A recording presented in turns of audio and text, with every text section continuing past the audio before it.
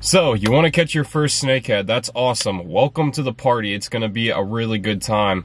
You're going to love snakehead fishing. You're going to be addicted just like me, most likely, and you're going to have a lot of fun out on the water targeting these fish. In today's video here, we're going to be talking about 6 different things that are going to help you catch your first snakehead. About a year and a half ago, I was in the same position as you guys watching this video. I had never caught a snakehead in my life. I had heard about them. I'd heard the rumors, I'd heard all the hype, but I had never caught one and I really wanted to. And I had a lot of questions about how to catch a snakehead and, where to catch it, what lures to use, what rod to use, what type of line, all that kind of stuff. And over the past year and a half, almost 2 years now, I've answered a lot of those questions just by my personal experiences out on the water targeting these fish. I've caught a lot of them. I love fishing for them, and today I'm going to share with you some of the stuff that I've learned from my experiences on the water that's going to help you catch your first snakehead. So let's get right into it. First off, I just want to kind of sell you on why you should get into snakehead fishing. You got to see for yourself what all the hype is about. There's a lot of hype around snakeheads right now. It's a growing sport in targeting these fish, and a lot more people are doing it each and every day.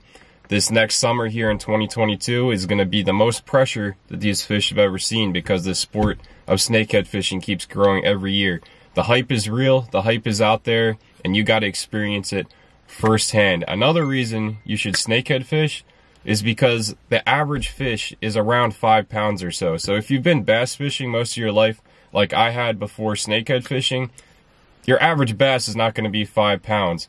But with snakeheads, you're catching big fish on a regular basis, and it's not uncommon to catch fish over 10 pounds all the way up to around 15 pounds if you get into some really good spots. What sets snakehead fishing apart from any other kind of fishing that I've ever done is that the battle is not just while you're reeling in the fish, like it is with a lot of other species. The battle starts when you see a snakehead rise or something like that. It gives away its location, and then you're just stalking that fish. It can take up to a half hour to actually get a fish hooked because you're just peppering that area with cast, trying to provoke them to bite. And it's a whole battle in and of itself when you're just doing that instead of just reeling in the fish and that's it. There's another battle when you reel in the fish, obviously, which is a great fight. And then there's a battle when you get the fish into your boat or kayak or up on shore or whatever. So it's kind of a 3-part fight instead of just a 1-part fight that you deal with most fish, because the way the snakeheads can escape and all that kind of stuff, it's just thrilling. And it really gets you going out there. It's so much fun. So you really have to experience it for yourself.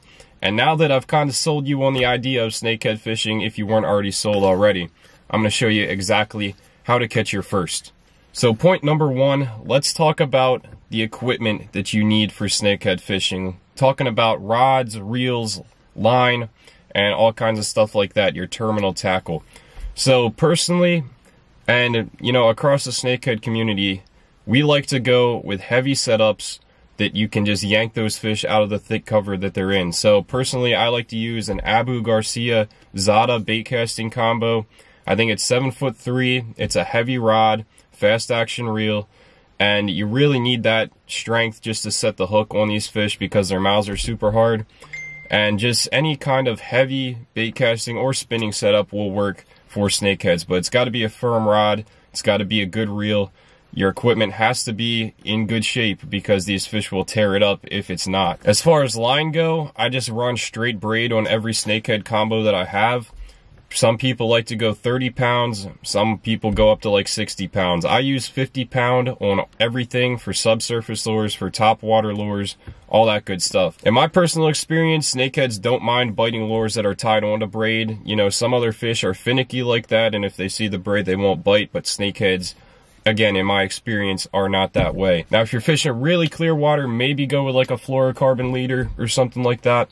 But in most of the murky waters that I fish and that most snakeheads inhabit, you're going to be fine with straight braid. Now, tip number 2, I'm going to go over some of the best lures that you can have for snakehead fishing. In my opinion, these are the 5 types of lures, and I'm going to give you exact models of the stuff that you need for snakehead fishing that'll just catch in any situation during the snakehead season.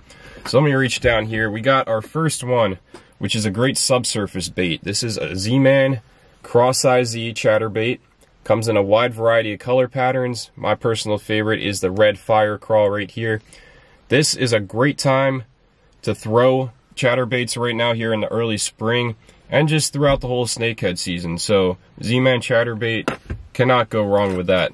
Once we get into more topwater type of snakehead fishing, we have a buzzbait right here with a clacker on it for extra noise. That just drives them crazy. And this is the Booyah buzzbait. $5 buzzbait.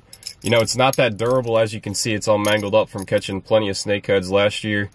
But they just do absolutely love these things. So, cannot go wrong with a buzzbait once it's warm enough for them to start hitting topwater. That's when they're going to be chasing, you know, bait and stuff a little bit more, is when that water's warm, and a buzzbait going right over their heads, especially if you see where they're at and they give away their location, you know where they're at, just buzz that bait right over top of them, and it's hard for them to resist. I go completely without a trailer on this, just run it as is, and that seems to work best for me. The next subsurface bait we're going to talk about is an inline spinner. This one happens to be from Addiction Baits. They make lures designed specifically for snakehead. And this one is just, I believe it's a 4-inch paddle tail on there. I love white. It's a great color for swim baits. And this just twirls in the water, gives off a ton of thump and shine because it's a Colorado blade right there. Gives off way more thump. And this just drives them crazy, especially in the fall, in my experience. Last subsurface lure we're going to talk about is a catch 'em in any type of situation lure. This is a MEP spinner, and when I can't get a bite on just about anything else, I will throw the spinner as a last resort, because more oftentimes than not, they will just destroy this thing, like even when they're not biting other stuff. It just drives them crazy for whatever reason. These are subsurface lures like the chatterbait, the MEPs, the inline spinner. That's the kind of stuff that I would throw secondarily to topwater baits. Obviously, topwater is a whole bunch of fun, frogs and all that other kind of stuff like buzz baits. And if you can get them on topwater, there's really no need to go subsurface, because topwater is just the most fun way. And speaking of topwater, our fifth bait that I'm going to show you, fifth and final bait, is the Venom Frog from Snakehead Outlaws. This is again a bait designed specifically for snakehead. I love that orange color. It's caught me so many on this frog right here. Super durable. And it's got the little blade right down here that is unique to other frogs because they don't have that. And this just drives the snakeheads wild. In the summertime, you cannot beat this frog right here. It's just an absolute game changer. And it's super small. I mean, it's really not that big. And with snakehead small mouths, you really need a small frog that will fit in there. And the hookup ratio is really good with these frogs. So, highly, highly recommend the Venom Frog from Snakehead Outlaws. Those are 5 baits that you have to have in your tackle box if you're snakehead fishing. And that wraps up talking point number 2. So let's get on to tip number 3, and I'll share a little bit more insight about snakeheads. So now that you've got your gear, you know what lures to throw, you know what rod to throw it on, and the line and everything like that. Let's talk about where you can catch your first snakehead. I'm not going to sit here and name spots because that would be just stupid, but there are, you know, areas that hold snakehead, and I'm just going to go over that generally. So Delaware, New Jersey, Maryland, Virginia, and Pennsylvania all have snakeheads in pretty good numbers, and especially Maryland and like Virginia areas are just loaded with snakeheads right now.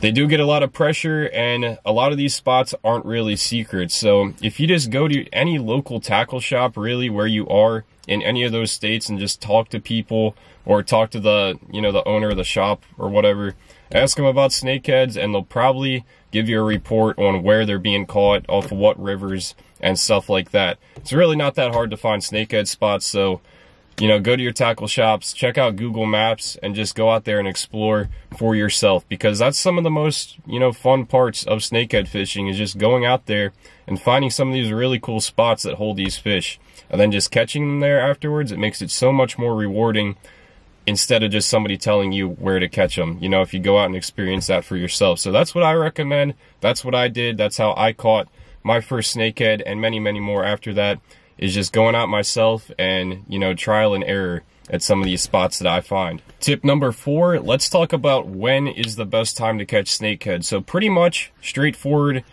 April through October is the span in which you can really catch good numbers of these fish and, you know, just have the most luck.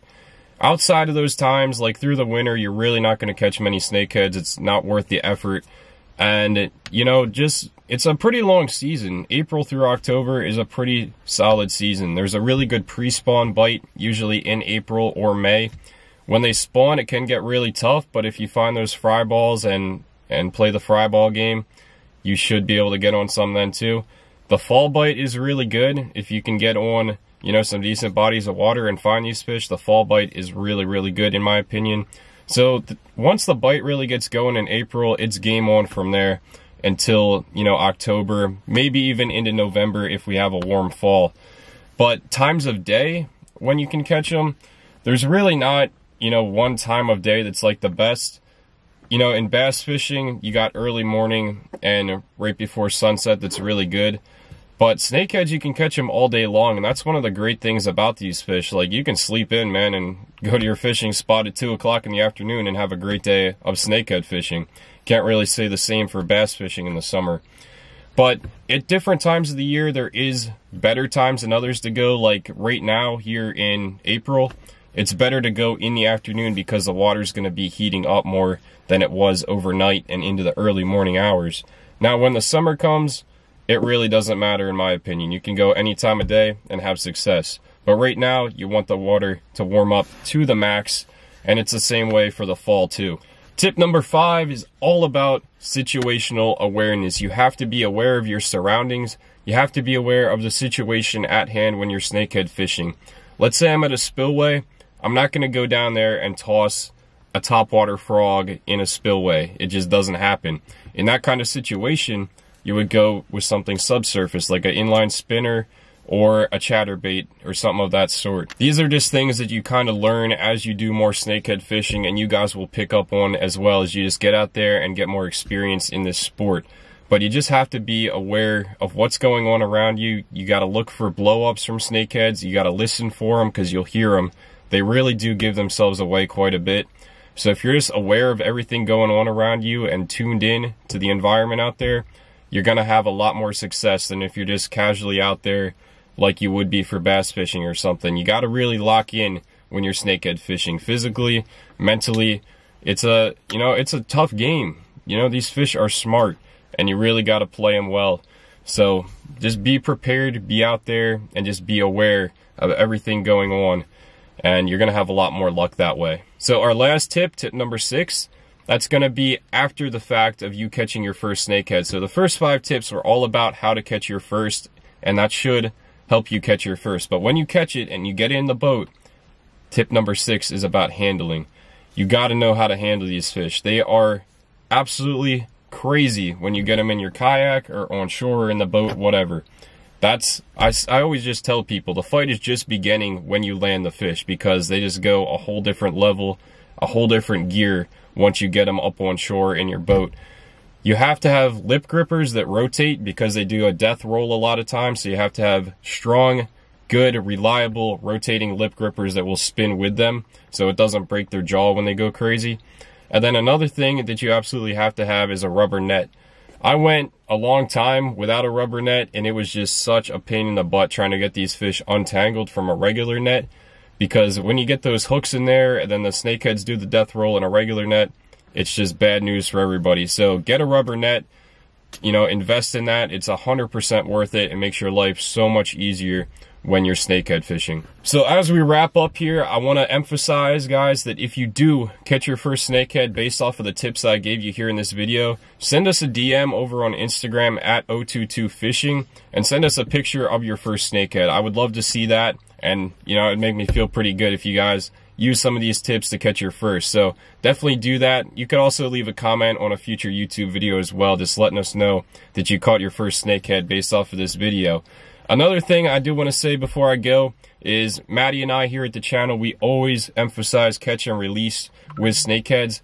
Despite, you know, what a lot of other people say, we are big on catch and release. If you want to know why, I'm not going to sit here and explain it, but I will leave a couple of paragraphs in the description field of this video so you can read that and see our reasoning behind why we catch and release snakeheads. I won't get into it any further than that, but I do hope you found this video helpful. If you did, please do me a favor, hit that thumbs up button down below and hit the subscribe button.